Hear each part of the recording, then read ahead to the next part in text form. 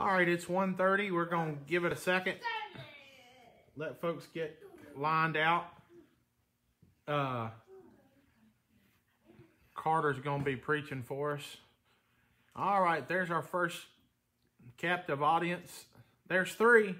Can I get 5? What do we be 4? We got 4. 4 to 4. We get 5. What do we get 5? Looking for 5. Looking for 5. What do we get 5? We got 4. 4 to 4.5. Looking for 5. 5. 5 now. 4. 4 now. 5. 4 to 5. 4 to 5. 5. 5 now. 4. 4 to 4. 4 to 4 now. Now 2. 3. 4. 4 to 4. 4 now. 5. Could we get 5? 4 to 4. No. All right. Well, we're gonna get started anyway. Miss Barb's gonna sing a few songs for us, and we'll get started. There's 5. There's 6. We got 6 now. Looking for 7. 7 now. Looking for 6. 6. 6. 6. 6. 6. 6. 6. Looking for 7. 7. Would have 7. All right. Miss Barb's going to sing. And thank you for joining us. God walks the dark hills, the highways and byways. He walks on the billows of life's troubled sea. He walks in the cold, dark night, the shadows of midnight. God walks the dark hills to guide you and me. God walks the dark hills to guide my footsteps. He walks everywhere, by night and by day. He walks in the silence, on down life's highway.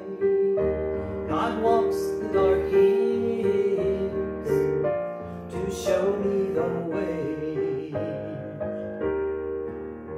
God walks in the storm, the rain and the sunshine. He walks in the shadows, a glimmering light. He walks over the mountain high, the rivers, the valleys. He walks everywhere to guide you and me. God walks the dark hills to guide my footsteps. He walks everywhere, by night and by day. Yes. He walks in silence, on down life's highway.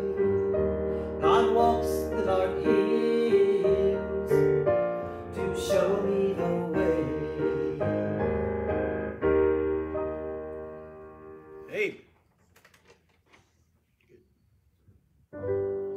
We need our spirit-filled preachers to teach us right from wrong.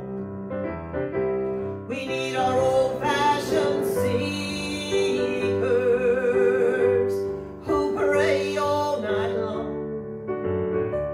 We need some good gospel preaching to help us go another mile. God's church then will triumph and go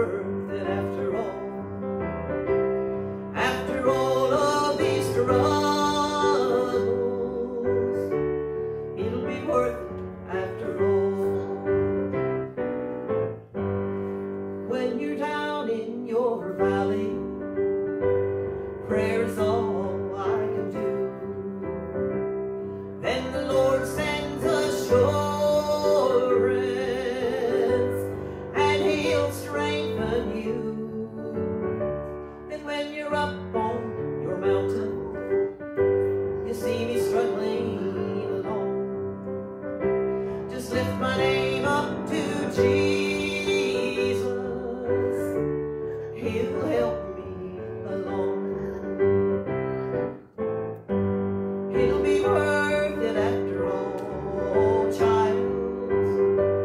It'll be worth it after all. After all of these trials, then we'll hear Jesus call.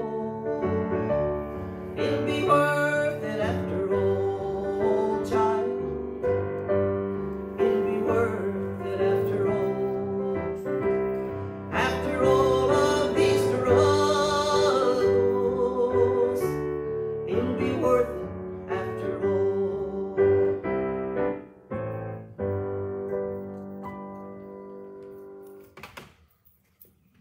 Amen.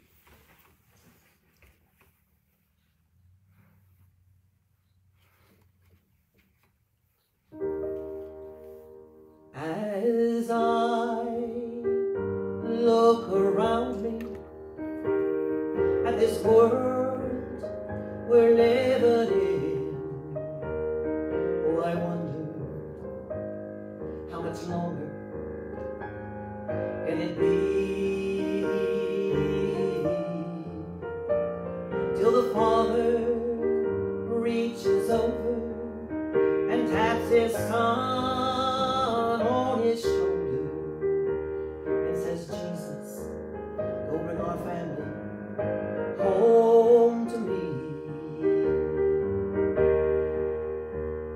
And only the redeemed shall hear his voice on that day when he comes in clouds of glory to catch his bride away. The graves will then burst open, and the dead in Christ shall rise.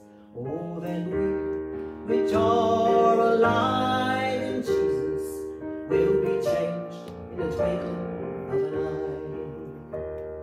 eye. Up to now, we've been looking through a glass so dark and dim, and only a few mysteries we've been shown. But I sense now this feeling, God's returning is upon us with a shout, and God's trumpet will soon be gone.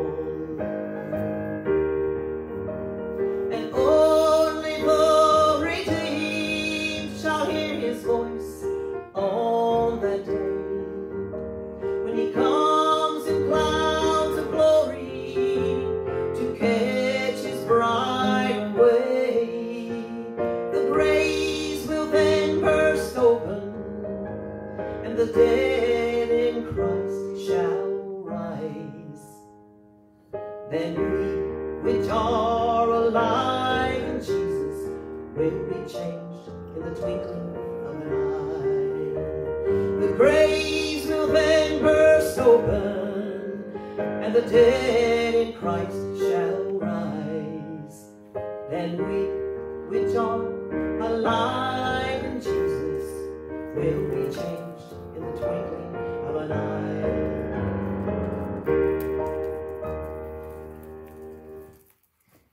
All right, good.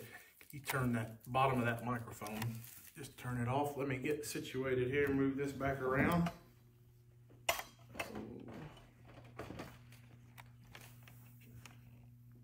There we go. We're still backwards. We didn't figure out what's going on with Facebook this morning.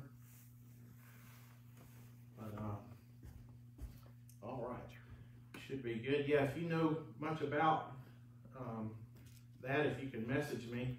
I don't know what's happened, but there's a, you'll notice the Preach the Word behind me is backwards on the video, and usually there's a toolbar down there at the bottom you can hit and you flip the screen. Well, when you flip the screen now, and I thought it was the iPad, but I did it on the phone as well, when you flip the screen, it's turning the whole screen green, green tint like a filter. So I know that there's not a filter on the iPad because I tried it on my phone and it did the same thing. So I don't know if everyone's having the same problem or what exactly is going on. Look at Matthew chapter 28, and thank you for being back with us. Forgot to turn the light on this morning, but we'll leave the light on for you. It's on now, and so that's a blessing. Thank you, Miss Barb, for singing for us, and that's a blessing as well. I'll reiterate what I said this morning. Next Sunday, we'll try to have as many as can or will be ready to come back. Our governor has stated beforehand that there was no mandates against churches. They did have some recommendations for churches, and their recommendations is for churches to start back tomorrow with the phase 2 is the recommendation, I think. Anyhow, May 4th is when he recommended churches are good to go, but there was no mandate that we couldn't meet. Prior to that, we checked also with the local health department, and even though there's 2 people per 1,000 square foot for Marion County, that does not apply to churches, and so there's no mandate. But we want to take all the precautions we can, so we've taken a lot of chairs out, spaced the auditorium out. We'd ask you to come, sit with your family on a row. You can walk in. I'll have the doors propped open that are coming in. I just need to prop the front door open as well, and that way you can come in, don't have to touch a thing. You can sit down in your chair. You don't need to shake hands with anyone. You don't have to, there's not a bulletin to pick up. There's nothing of that nature, nothing that you have to touch. Just sit down. You can wear a mask, grab a mask. You can wear gloves. I said this morning you can wear a bee suit. It's not going to bother me. And whatever makes you feel safest, but I promise you if you'll follow those guidelines and then the spacing that we already have allowed and cleaning and such and hand sanitizer and wipes and all of that, then now I will tell you the hand sanitizer, if you were to put it on your hands and get pulled over before you got to the end of Hampton Road, there's a pretty good chance that you fell in a DUI test or whatever it's called, sobriety test, because that stuff is stout. I'm guessing the local whiskey mill must have started making the hand sanitizer, and it's pretty strong. It needs some essential oil to add some flavor to it, smell-wise. But anyhow, we have all that taken care of, so I hope you can come and join us. If you'll follow those guidelines, I think you'll be safer here than you will be going to Walmart and rummaging through stuff that tons and tons of hands have touched, and you can't put something in your basket without touching it. Right. And you can't go through a drive-through without touching stuff that a bunch of people have already touched. And so it's just a matter of what you choose to do, what you want to do, and I hope that you'll be back with us sooner or later. Matthew chapter 28, look at verse number 16, and we'll look at through 16 through 20. Matthew chapter 28 and verse 16, then the 11 disciples went away into Galilee, into a mountain where Jesus had appointed them. And when they saw him, they worshipped him, but some doubted. And Jesus came and spake unto them, saying, all power is given unto me in heaven and in earth.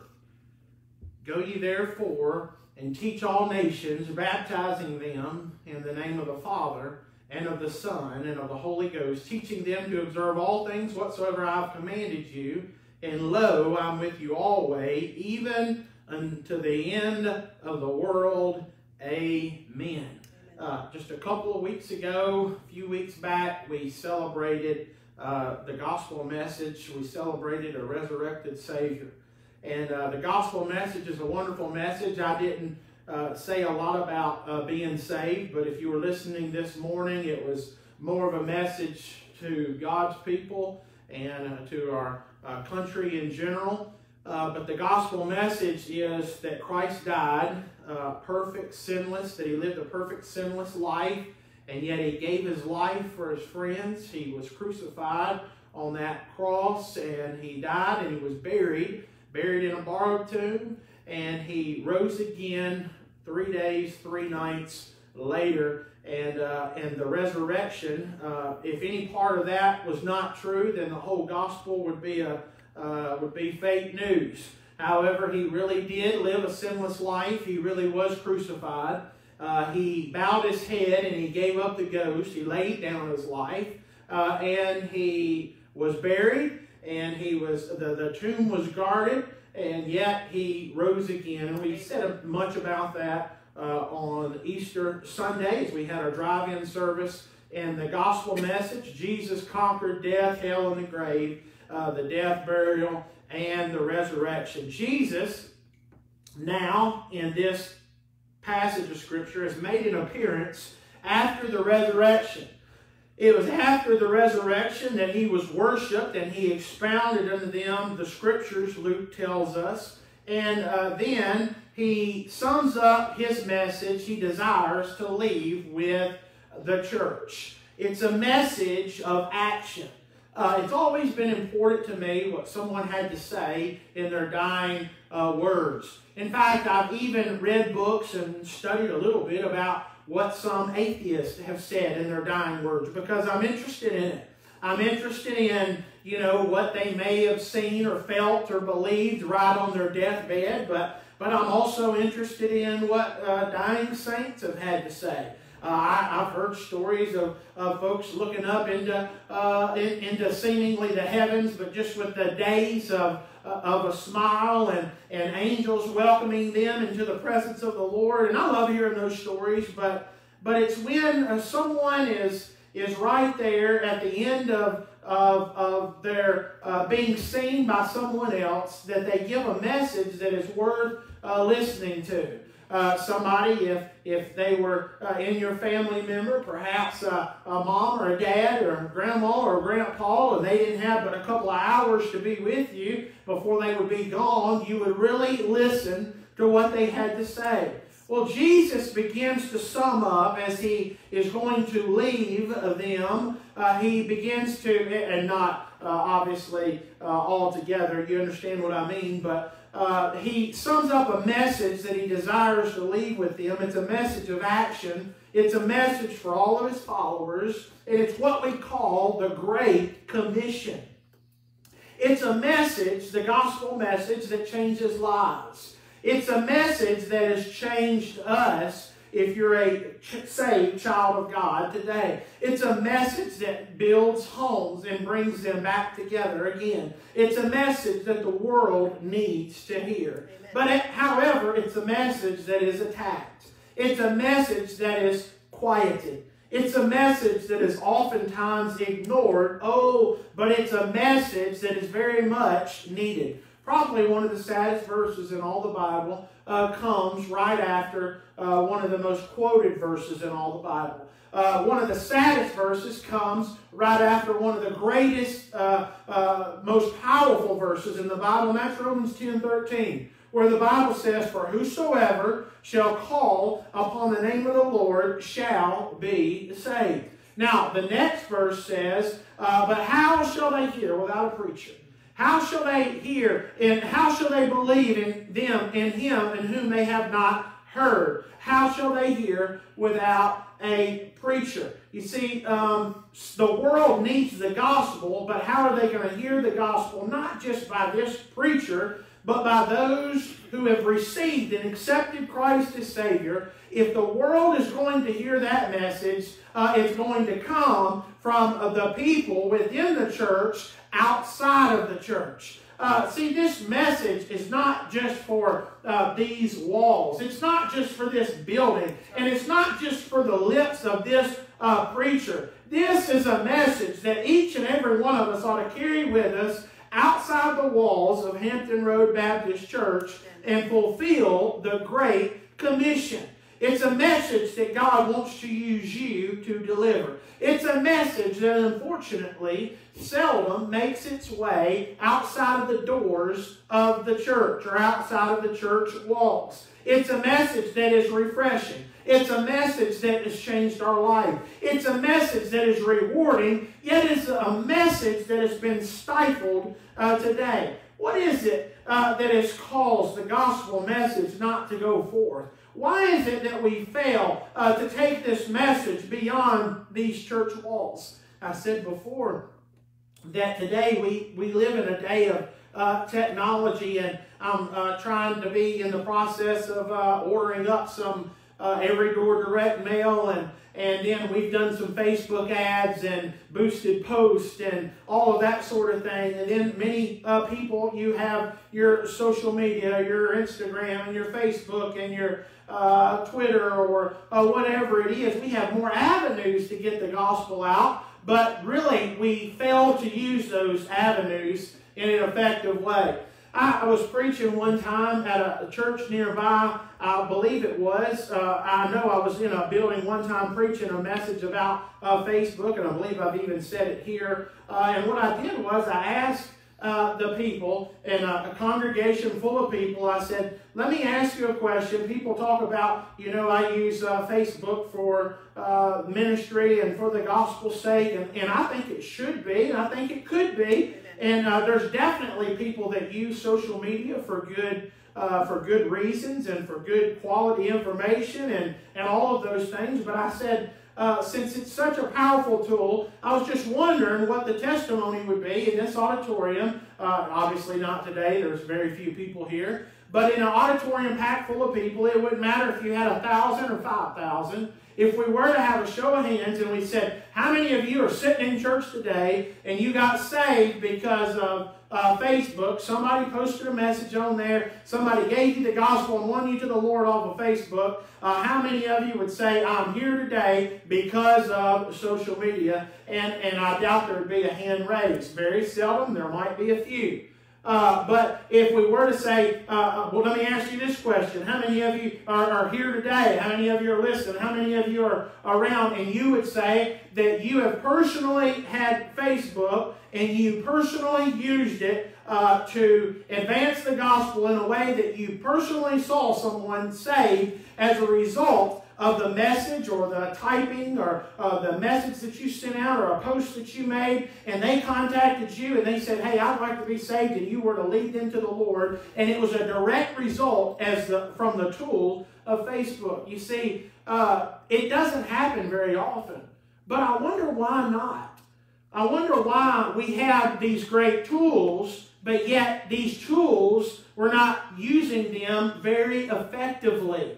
I said before I want to do I started a while ago that I want to do an every door direct mail. If we can't get out and knock on doors, then hey, we can send somebody a postcard. And that gets costly, but if we can't go door to door, and right now if that would be considered insensitive or wrong, and if it would make everybody upset and that kind of thing for right now, and I understand that with what we're dealing with, but we could send people things in the mail. We can boost posts on social media and try to get the word out. But why is it that we have lacked effectiveness in this matter of spreading the Great Commission? It's such a wonderful message. We would all agree to that. It's a message that has to be taken beyond these walls, but yet it often stops when we leave the door. I was in one church, and I remember walking out the door, and there's a big sign across the door, and as you walked out of the church building, and it said, you're now entering your mission field. I thought that's pretty good because the mission field is not inside of this church building, but rather when we as Christians come here and we get charged up and we get fired up and we get our passion and our zeal and we walk out here and say, boy, the world needs the gospel message, and we enter into the mission field, the outside world, as we bring this message of love and the gospel and Jesus to other people. So why is it? Why is it that we have failed to do so? I think I got about 4 reasons that the gospel has failed to make it. And many of us have been ineffective in spreading the good news, in fulfilling the Great Commission. I think number 1, many do not because of bad doctrine. There are many people that fail to spread the gospel because they don't even know what they believe. Many do not know what the gospel even is. It's the gospel plus nothing. To add to the gospel is to preach another gospel. Jesus paid it all. It's not by works of righteousness which we have done, but about according to his own mercy hath he saved us. What is mercy? Mercy is when our work deserves hell, it deserves a punishment, it deserves judgment, but yet the Lord Jesus Christ paid our penalty and he gives us mercy. We do not get what we deserve, and we deserve hell, but we get heaven. That's grace, us getting something that we do not deserve. Not only did God withhold mercy in our life, but God gives us grace as well. For by grace are you saved through faith, and that not of yourselves. It is the gift of God, not of works, lest any man should boast. So what's grace? Grace is getting what we don't deserve. I think bad doctrine. There's some people that believe that we could somehow partly attain salvation and that it's part us and it's part of the Lord. No, it's 100% the Lord Jesus Christ and nothing that we could do. There's no sacrifice that we could make, neither by the blood of goats and calves, but by his own blood. He entered once into the holy place, having obtained eternal redemption for us. There's no sacrifice that could be made other than the sacrifice that was made by the Lord Jesus Christ. So bad doctrine. Many people are not spreading the good news because they fail to even know what the good news is. I would simply say to you that are with us today that we ought to know what we believe. Especially something that is as important as eternity. And if you can't give me the gospel, how are you confident that you have accepted the gospel message? If you can't tell somebody what Jesus did for you and what you believed in, then how in the world can you be saved yourself? So I think oftentimes it's bad doctrine. All of our righteousness are as filthy rags. Our good deeds are nothing. Bad doctrine keeps us from giving the gospel message. What about baptism? Many believe baptism is essential for salvation, but yet baptism is not. You know, this is the perfect time to point that out. Stick with me for just a second, because the Church of Christ teaches that you got to get baptized in order to get saved. So, look at our current condition. If that be the case, COVID-19 just kept everybody in hell. Right. If you got to get baptized in order to go to heaven, I haven't seen any Church of Christ baptisms going on. I haven't seen churches baptizing. See, to believe baptism is essential for salvation is to put the gospel into the hands of someone else besides the Lord. Because I could decide whether I was going to baptize you or not. And I might not like you. I might just say, no, I'm not going to baptize you. Well, guess what? That would put the power of sending you to hell in my hands. And no man has that power save the Lord. And so baptism doesn't get you to heaven. I just thought of that and I thought, you know, I wonder what these churches are doing. I wonder what the Catholic Church is doing when you can't meet. And yet they think you got to be sprinkled to go to heaven, or you got to be sprinkled or poured on as a baby. I guess babies aren't getting baptized, so they must all be going to be doomed for hell just because of COVID-19. I promise you, a pandemic can't keep somebody from getting to the Lord Jesus Christ, because it's through Him, not a baptismal pool, not our good works. And so anything that man could shut down or man could stop couldn't possibly be the true gospel, because the Bible says that the gates of hell will not prevail against the Lord's church. So what about baptism? Baptism is not essential for salvation. But many people are not spreading the gospel because of bad doctrine. Baptism comes after conversion. Acts 8:36 through 39. It happens after conversion. They went down into the water. When Jesus was baptized, He went into the water, and they went down in the water. Bad doctrine says baptism is essential to salvation. The Church of Christ heresy in Mark 16:16. Let me look at it with you, just so if you were to argue with the Church of Christ, they're going to say, well, baptism, you got to be saved and baptized. Well, what are you doing about that? I mean, the church is not even meeting. You're not baptizing anybody. So is the preacher keeping everybody from going to heaven right now? I mean, come on, Church of Christ, y'all might help me here. Mark 16:16, he that believeth and is baptized shall be saved. There it is. That's the go-to verse. He that believeth and is baptized shall be saved. Well, I could say, he that believeth and gives offering shall be saved. Well, that'd be true. He that believeth and drives a Ford truck shall be saved. That'd be true. He that believeth and has a Tahoe shall be saved. That'd be true. He that believeth and wears a suit shall be saved. That'd be true. He that believeth and wears rags on his head shall be saved. That'd be true. He that believeth and has a pair of tennis shoes shall be saved. That'd be true. Because the rest of the verse explains what the important thing is. Yes. But he that believeth not shall be damned. See, it didn't have anything to do with driving a Ford. It didn't have anything to do with the shoes you wear or the clothes you got on your back. It has nothing to do with the baptism. It has everything to do with the belief in the Lord Jesus Christ. And so I know what the answer for the Church of Christ would say right now.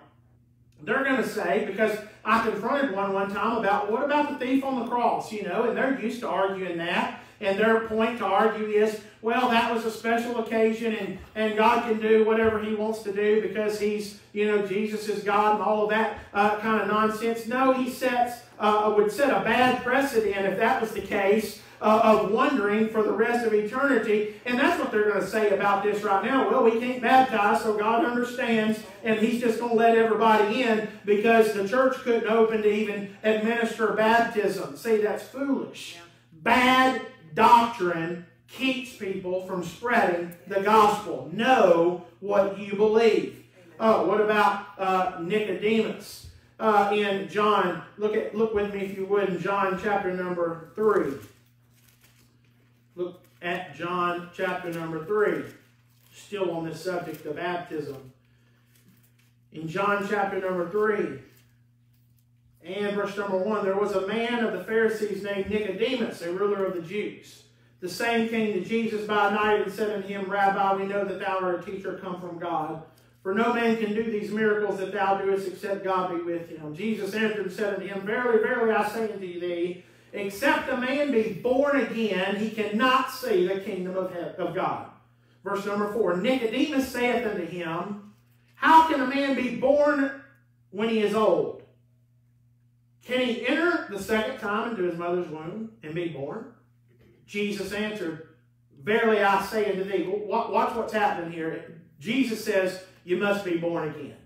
You got to be saved, regenerated, a new man. You got to be born again. And Nicodemus, well, wait a second. How can you be born again? I'm already born. You can't be. Do you enter back in your mother's womb and come back out again? Jesus answered, Verily, verily I say unto thee, except a man be born of water and of the Spirit, he cannot enter into the kingdom of God. That which is born of the flesh is flesh, and that which is born of the Spirit is spirit. Marvel not that I said unto thee, you must be born again. The context is a mother's womb. Being born again first is a physical birth by water. If you've ever been in the delivery room, you know good and well that when that delivery begins to take place, there is a breaking of water. There is my water just broke. You know, that's always, I remember being sick and Ashley was about to get ready. We were supposed to go the next morning or the next day, and she was going to have a baby, and her water had not broke yet. And I went to bed, I was sick, and I took some NyQuil, and I had a cold, and I went to bed, laid in bed, and I don't know about you, but that stuff just knocked me out about cold, and I was sleeping so sound, and she woke me up, and she said, hey, we got to go to the hospital, my water just broke.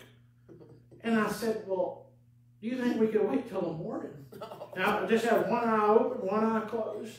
But we couldn't wait. Well, that's the context of this. Of water, you're born of water, a physical birth. And then the second birth is a spiritual birth, and that's born of the Spirit.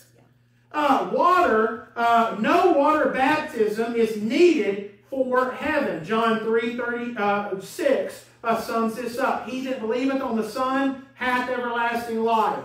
And he that believeth not the Son shall not see life, but the wrath of God abideth on Him. Bad doctrine has hindered us from being personal witnesses. So what do you believe? What do you believe? Well, we have a great commission. We have to know what that is if we're going to deliver that message. We have to understand what the message is if we're ever going to attempt to display it to someone else. Salvation's by grace. Baptism's for believers only. Once you're saved, you're always saved. Forever saved. God that created the universe is big enough to hold you in the hollow of His hand, and you're saved for all eternity. You look up the words eternal, forever, everlasting. It means for good. Once saved, always saved. You say, well, what if you do this? You know, people always want to ask goofy questions. Oh, what if you got saved and then, you became this or that? Well, first off, everybody's capable of backsliding. It's always funny to me, the category of sins. There's always these lines that people make from bad doctrine. They make these lines. Well, you can't commit this sin and go to heaven. You can't commit this sin. And it always just so happens to be the sins that they don't commit. But they never see their sin really and truly as sin. And in order to be saved, you've got to see your sin as what it is. And you have fallen short of God's wonderful and magnificent glory. Bad doctrine keeps people from spreading the gospel message. Once saved, always saved. Now, I believe with all my heart that a person's not going to be when God saves a man, he is a new creature. Old things are passed away, behold, all things become new. You can still sin, but I promise you, you won't have as much fun doing it as you once did, because you have a heavenly Father that is fixing to lay the wood to your backside whenever you do wrong. Chastisement, the Bible calls it. And if you do not receive chastisement, if you can get away with doing wrong and never feel a whooping, never feel bad about it, never have the Holy Ghost of God convict in your heart, then the Bible says this, and it's a strong word, but it's a biblical word, that you're bastards and not sons. You're illegitimate children is what you are. So bad doctrine keeps people from spreading the gospel message. I encourage you during this time to study. We were talking at lunch, and schools are shut down, and I guess kids are probably just going to pass this year, and there's a lot of kids that can't do their school and can't keep up with everything. And boy, I encourage moms and dads everywhere, don't let your kids grow up and be stupid. I mean, mom and dad, you got a heavy responsibility here. Don't let your kids get lazy just because they can't go to school. They can still read a book. You can still order books off of Amazon or somewhere. You get some good books in their hands, and you keep them busy. Don't let them sit around playing that Nintendo and watching that tube all day long. There's no excuse for a kid in today's day to grow up and be stupid. Unless they've got some kind of mental handicap, they ought to be reading, they ought to be studying, they ought to be trying to learn something and apply themselves. Don't use this time for that. But it'd be a good time for a child to learn what they believe. I know that if they're in a public school, as far as this past year, they didn't have a Bible class. So now would be a perfectly good time for a mom or dad or somebody to set them down and for them to get Bible class every day, not just on Sunday, and we can't even have Sunday school right now. So it'd be a good idea to learn what you believe. So bad doctrine, but not only that, in Matthew chapter 28, verse number 17, when they saw him, they worshiped him, but some doubted. I think bad doubt causes people not to spread the gospel. Some doubted. I ask you the question, do you struggle with doubt that the Lord would really convict a sinner? Because here's the scenario. The scenario is that I believe that there's a God in heaven. Let's take McDonald's drive-through. And you're looking at a guilty individual when it comes to what I'm about to tell you. But I'm glad that the Lord still convicts my heart over it. And I'm not the witness that I should be whatsoever. I preach a message like this because I want to hold myself accountable. put fire to my own feet in this regard, because I'm nowhere near the witness that I should be or could be or even have been in the past. But here's what actually happens. Somebody in Alabama is praying for their nephew that works at McDonald's. And he just so happens to get a job. He's working in the drive-thru at McDonald's, and he's got a family member down in Alabama that's praying, "Oh, God, please save Johnny. He needs the Lord. And Lord, I pray that you send a gospel witness by his way." And then all of a sudden, here you are, the Lord's convicting Johnny. I mean, he just can't escape the prayers. And Johnny feels convicted, and he knows he ought to be in church. He knows he ought to be under the gospel, and he knows what his family's got's the truth, and he knows they live different, and God's been working on his heart. And all of a sudden, here you come through the drive-thru. Me, this is about what it sounds like. "Hey, can I take your order?" "Yeah, I'll take a large sweet tea, light on the ice." That'll be $1.27. And so that's what I do. Well, I get up to pay, and if I was to do this, I reach into my pocket and I hand a gospel tract and say, "Here's a gospel tract from our church. Do you know the Lord as your Savior? This has got the gospel message inside, and it'll show you how to be saved."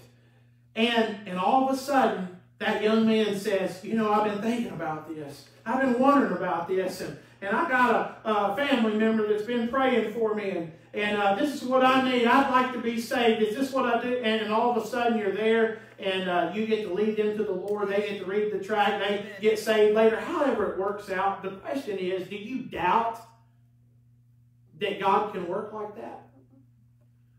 Because I think that's why we're not the witnesses we should be, because we forget that that the seeds have already been, some have planted, some have watered, God gave the increase. I think we forget sometimes that there's already people that are under conviction that are out there waiting for us to show them the truth. They're already reading, they're already studying, they're already searching, they're already wondering, and the Lord's already convicting them. But because of our doubt, I just doubt the Lord would do that. I just doubt that this is a person the Lord is convicting. I just doubt, well, we have bad doubt that keeps us from being great witnesses. Maybe you have doubt that He has the power to save anyone. Maybe you see a case and you say, "That's the roughest case of a person. There's no way God would change a drug dealer's life." Well, I promise you He has in the past. And if you doubt that, it'll keep you from being a witness.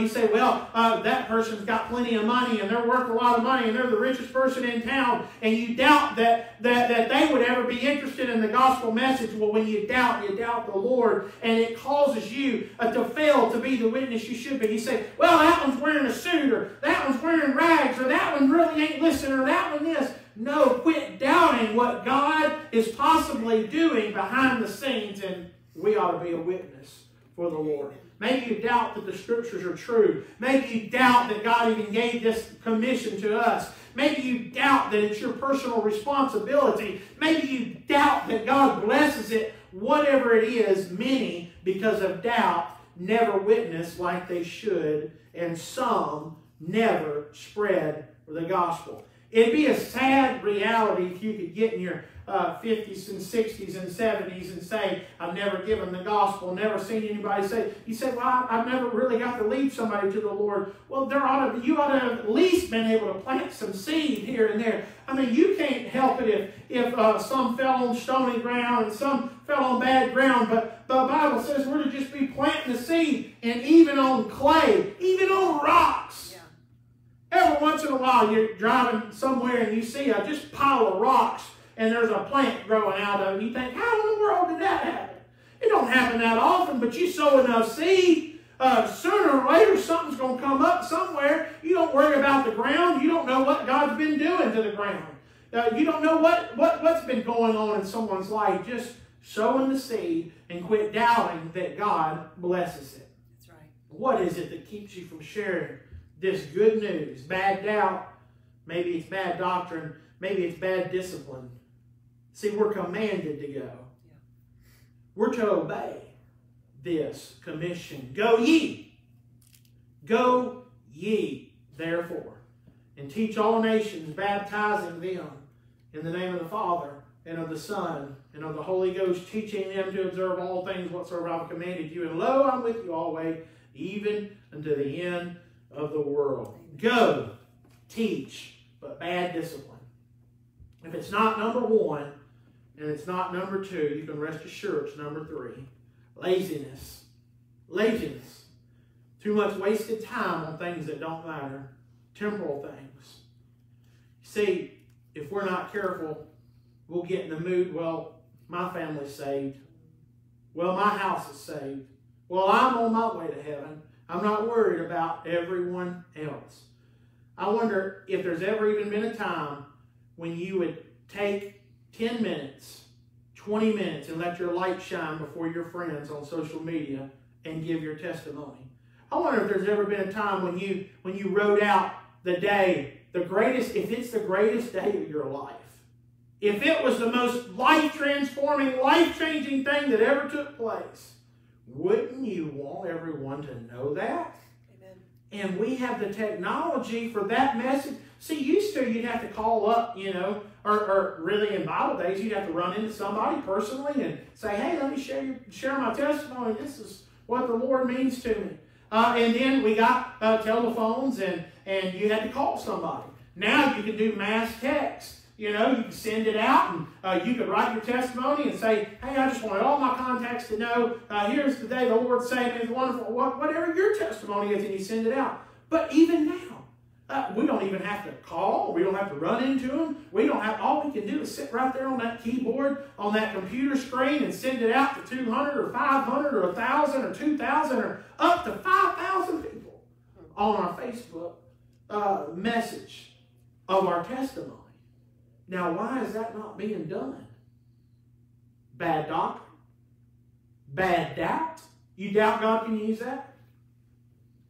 Do you doubt that somebody might be reading through there and say, you know what, I remember when God changed their life. That's what I need. That's real. I remember the day when old things were past. I remember the day when they quit going out with the boys. I remember the day when her demeanor changed. I remember the day, and boy, that's a sweet lady, or that's a good godly man, and they've got a good testimony. Do you doubt God could use your personal testimony? Many times it's because of laziness. We're interested in temporal things. It's because of apathy that we talked about this morning. Who really cares? All my family's saved anyway. It's a unfaithfulness. It's a lack of compassion. The Bible says in Jude 22, and if some have compassion, making a difference. And then it says pulling them out of the fire. It's going to take some folks realizing that there's a real literal hell. And our discipline, our lack of discipline, our bad discipline is going to keep the gospel from getting to people that are really dying and going to hell. It's bad discipline. It's bad time management.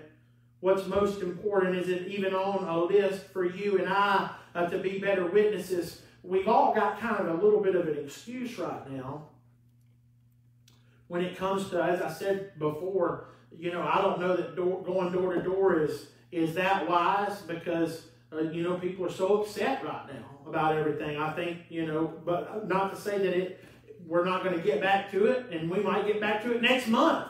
I don't know. We'll have to let the Lord lead us in that direction. But I'm saying we don't have to be knocking on one particular street, knocking on doors to be a witness. We can be a witness everywhere we go. But bad time management keeps us from it. Rebellious, bad discipline. It's my life and I'm not doing it. I got something to tell you.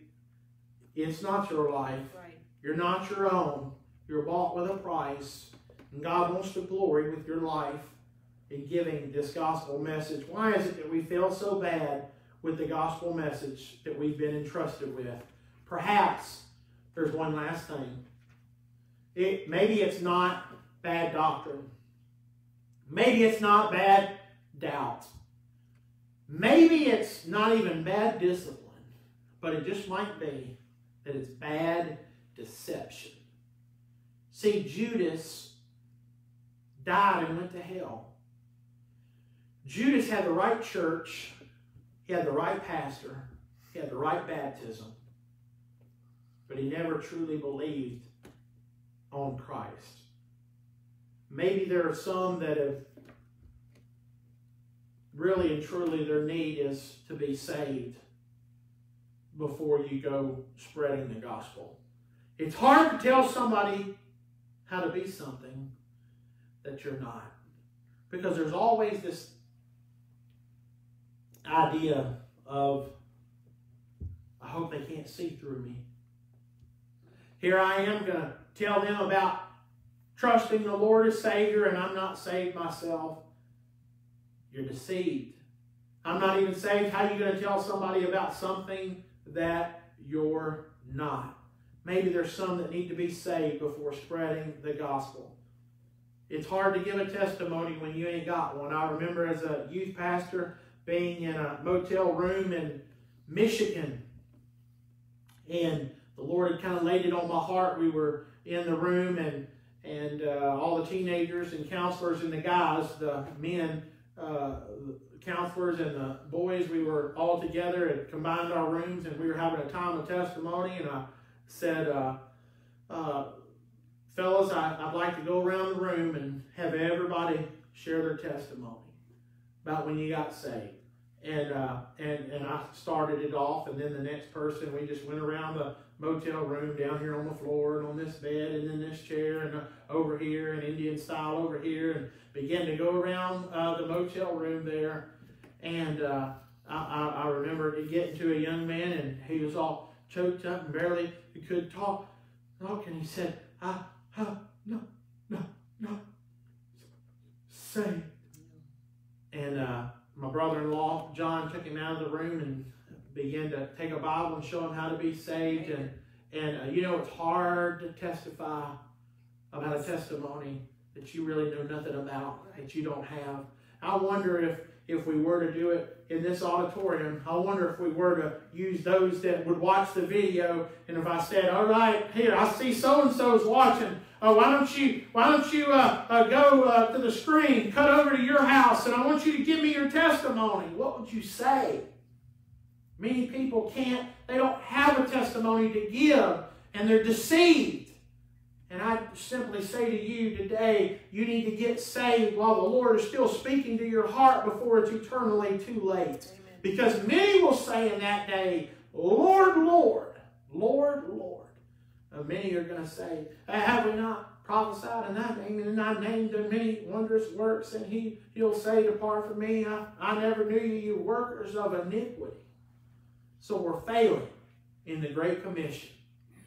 Our Lord left us with this business, the most important business. I venture to say I did this when I first became pastor. I remember Brother Scott Hall was in the auditorium that day, and I got up and announced the church was going to have a business meeting on Thursday night. And Brother Hall looked like he'd seen a ghost, you know. I mean, it was my first month or two to pastor, and he was in the service maybe 3 months, and he was in the service, and I could see him, and he's just sitting on the back, and I said, we're going to have a business meeting tomorrow night. This is a Wednesday. I said, Thursday night, we're going to have a business meeting. We need everybody to be there. And he was like, you know, you don't call a business meeting. You just became the pastor. You don't call a business meeting on a special night. And I began to emphasize the importance for everyone to be here. If you can walk, if you can talk, we need to get everybody out Thursday night, 7 o'clock. We're going to have a church business meeting, and everybody's thinking, you done overstepped your lines now. And then I began to explain, we're going to go do the business of the church. And Jesus said, I must be about my Father's business. And the greater than voting on the color of carpet is the real business of the church, spreading the gospel. Greater than voting on the budget is the spreading of the gospel. Greater than what we do with a lawnmower, or what color paint we use, or what we do as far as renovations on a building, is the real business of the church. And though many people would be involved in all of those second-tier things that the church does, we need more people involved in the most important, the utmost important thing that we are to do as a church, and that is spreading the gospel message. Why are we failing in the Great Commission? Our Lord left us with this business. It's a family business, our Father's business, spreading of the gospel. So how about Hampton Road Baptist Church? Might we be busy? It's a little different day that we live in, but we have some unique opportunities.